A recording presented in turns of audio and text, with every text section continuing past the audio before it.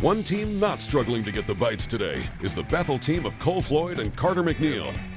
Sitting on roughly 19 pounds, they are hooked up with a giant.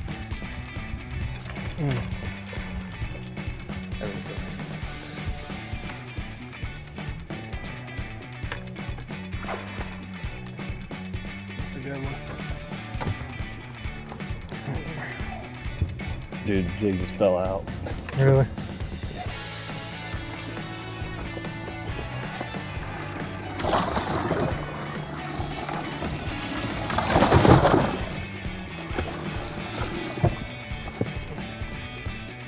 That fish makes for another cull, adding even more weight to their bag. It's starting to look like this team from Bethel has their sights set on a repeat here in 2019.